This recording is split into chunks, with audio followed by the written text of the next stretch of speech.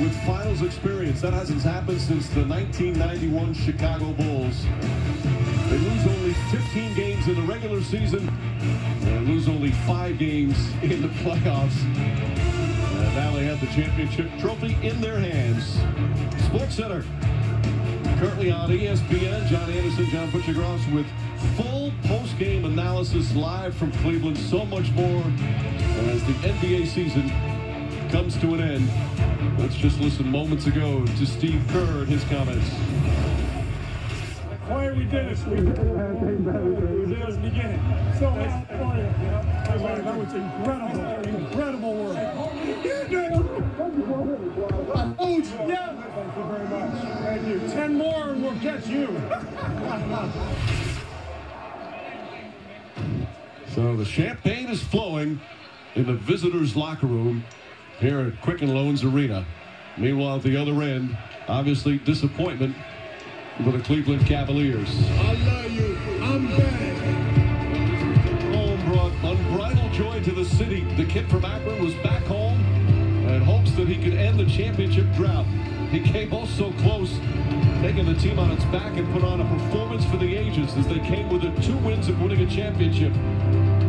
But the fairy tale ending was not to be for LeBron James and the Cavs, at least not this season. Warriors won a championship in '75, led by Hall of Famer Rick Barry and coach Al Attles.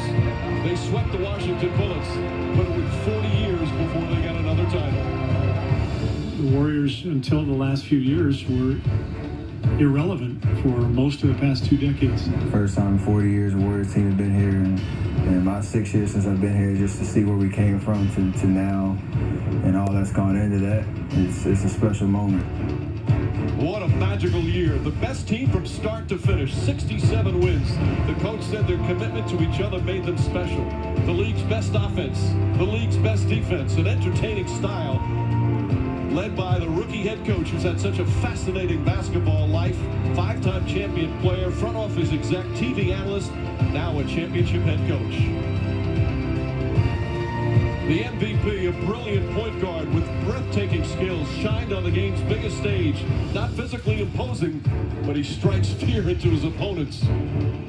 Klay Thompson, the other Splash brother, what a year. They talked of trading him last summer, but he answered the talk with an all-star, all-NBA season, and now a ring. Andre Iguodala waited 11 years to win it all. His acceptance of a bench role set the tone of sacrifice for the season. His starting role helped turn the finals around. So many others contributed. The emotional heart and soul Draymond Green, that stat-stuffing energy. He'll earn a hefty contract this summer. So one of the great seasons in the history of the NBA ends with a title. A long-awaited title for the Bay Area. Here tonight in Cleveland, we say the Golden State Warriors are the 2015 NBA champions.